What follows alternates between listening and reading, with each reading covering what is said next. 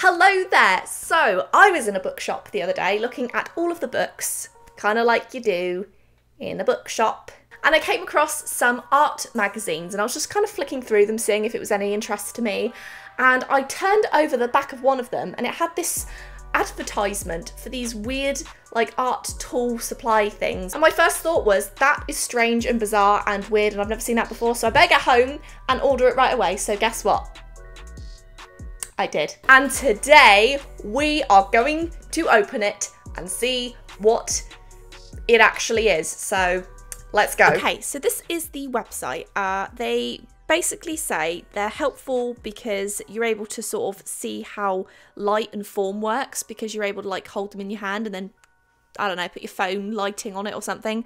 So as you can see, you get 5 in a set, which is very nice. We've got Randy. He looks friendly. Then there's Jess, which, as you can see, she looks a bit terrifying. Then we've got Andy. Andy basically is making the face that I made when I initially saw this website. I love it.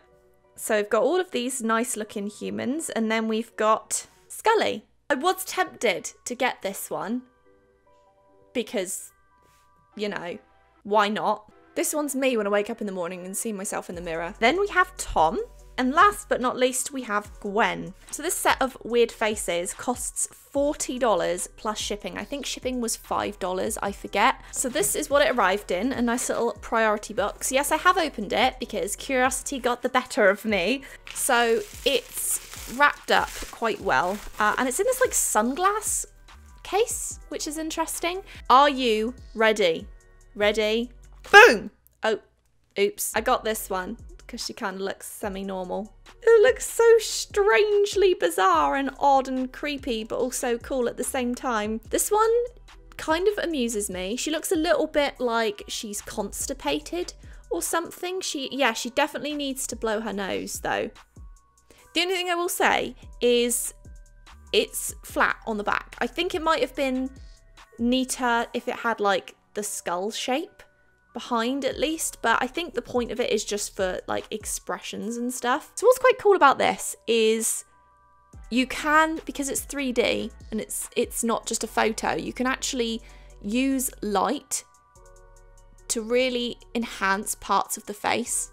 So then we've got this one. She looks more like a Karen to me. Do you think so? Like a Karen complain to the manager type? Here we go. This is the Karen complain to the manager type. Look at that. She's got some damn good eyebrows, I will give her that. Like, who do you see to get your eyebrows looking like that? Because mine never look that good. So if you're trying to like get someone lying down, you can just like hold it like that, and you know, it'd be quite amusing if you actually just like stuck these randomly around your house and just creeped everyone out. Not sure what these are made of. They're kind of like clay, but they're not clay. Something along those lines. Some sort of... Sorry, Karen. Before I've eaten, after I've eaten. I love how even though she's actually happy, she looks really damn creepy. I'm coming to eat all of the food in your fridge. Sorry, Karen. I've been constipated for 3 weeks. This one looks like Mr. Crank off Christmas with the Cranks after he's had Botox in his face. And this one just looks like me when I realise there's no chocolate left in the house. I think these are such a cool idea. I mean, I did just spend like $45 on some creepy little faces, but they're quite neat, aren't they? What do you think? Would you buy them? So we've got sad Karen. We've got angry, let me speak to the manager Karen. We've got sadistic face cookie eating Karen. Then we've got plastic facelift Karen. And last but not least, we've got constipated Karen. Okay, so I've got this little sketchbook here. I bought it in Hobby Lobby a few days ago. It was on clearance for like $1.74 or something like that. So not sure how great the paper's going to be, but if you've got a Hobby Lobby near you, they've got a lot of clearance at the moment, so definitely check it out. Also, I've been thinking a lot about these faces, and the more I think about them, the more I realise what a cool idea they are. And the reason I say this... Go away. So I think these faces are actually even more beneficial than I initially thought they would be. And the reason I say this is because you can kind of draw on them. You're able to draw kind of a semi-central line straight down the face like that. And then what you can do is if you want to draw it from a slight angle, you can tilt it and see the way that the sort of central line sits on the face, if that makes sense. So I'm just going to kind of draw a more stylized version of this face straight on. And I'm going to need some luck drawing this circle. Okay, that is a somewhat okay circle. Typical circles we artists make. And I'm going to do a central line straight down the middle, and then one horizontal. And this is like where the brows will go, the eyebrows. And then slightly under that, make a line for the eyes. And then we're going to make a line about here for the start of the hairline, and then the equal amount line from there to there to go about here. And that'll be the bottom of the nose. If you're not going to hear kids playing outside, I do apologise. I have told them to shut up, but they haven't listened to me because I shouted through a window and they couldn't hear me in the first place. But, you know, just to let you know, if you hear them, I did tell them to stop. Okay, so we've got our face here, and I am by no means someone that's great at facial anatomy. This is just what I've learnt in my time of trying to learn facial anatomy. Are there monkeys outside? What the hell is that? Woo! Yeah, bugger off. Do excuse the mess. I'm sure I have many comments telling me I'm doing things wrong, but whatever, I am trying. Okay, so now I have somewhat angry eyebrows. As you can see, we're going to add a couple little lines in the forehead, like she's got 2 little lines here. So if we get my blending tortillon, I'm going to just make a little triangle for her nose. Once we've got, this is looking more like a man than a woman, but oh well. Notice how her mouth is like face down. Like a normal mouth is kind of like a flat M. Like imagine an M that's been sat on. But because she's angry, it's more like that. Like teeth, like that. Okay, now blending tortillon again. These are actually really great for this type of stuff. And usually the corners of the mouth will sort of go up to around this part of the iris. So we're just going to mark them out. Something I know and have learnt.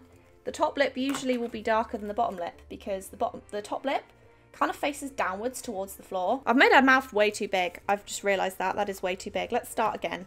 So because she is angry, the lips are actually closer to the nose. Like if you think about like doing a snarling like face to show the teeth, your top lip needs to sort of go up a little bit. So it's going to be slightly closer to the nose than say this one is. As you can see, the top lip's slightly closer to the nose on this one. She's got some big teeth.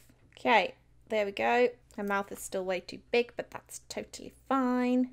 Okay, now we're bringing in the sides of the face. There we go. Dodgy face shape, but this is just a very quick experimental sketch, but it'll do for now. And then this is kind of where her hairline should be, so kind of like that. I'm going to give her a more dainty neck, like that. She's got a cute pixie haircut, apparently. I probably made her eyes a little bit too wide, but if I just sort of add that glaringness there, she can look angry. Like that. There we go. So again, it's not perfect. It's very, very rough. I'm at a funny angle. I really need to have it like this so I can actually see what I'm doing, but because I'm recording, I cannot see that. She's got a very weird nose. If I was to spend a bit more time on this, it would look less odd, I'm sure, but I'm going to go on to the next one now. And again, I really can't draw circles. Looking at this, her eyeballs are like popping out. Do you know someone's wide-eyed when you can see more of the iris and the white of the eye? So I'm trying to achieve that. And the eyebrows are actually going to be higher than this brow line, but we're going to just say that's the brow bone. I really need to work on my facial expressions because this is one thing that I really have never done before. So I think this is going to be a work in progress. There we go. She's surprised. There we go. Perfect. We're done. So again, this flattened M is kind of like a pushed up M. Now, you see what I mean? It's kind of like an M, but like, that's it. Look at that. That's a surprised face. Gonna give her some nice forehead wrinkles, just what every lady wants. That's how she looks. So we've got our where's the manager lady, and we've got our I'm constipated lady. I've really messed the hair up, but that's fine. I'm not focusing on the hair right now. So I didn't draw a side profile. Like I mentioned about putting the lines on the face, and then you can have it to the side, and then, oh look, the guidelines kind of somewhat help to visualize where everything is. It is going to be kind of helpful to me having these guidelines like that. And you have like circle here, and then because she's sort of straight on,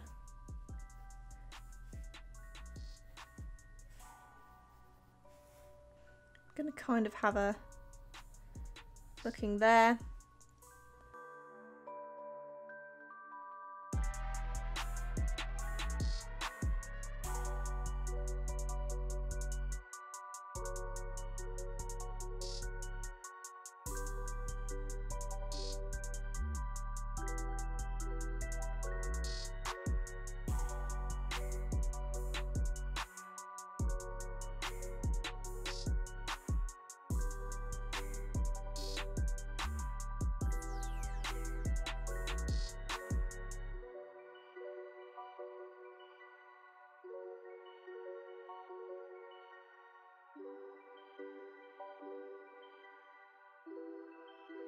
Okay, so she's not perfect, her lips need a bit of work, but that's kind of what I mean by these lines, making it to the side like that.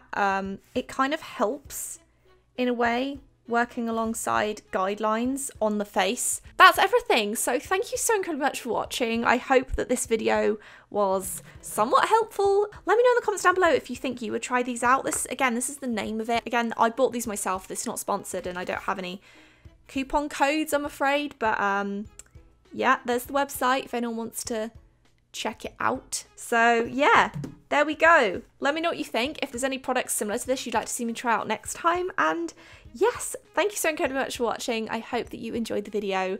Take care of yourselves, and I will see you in the next video.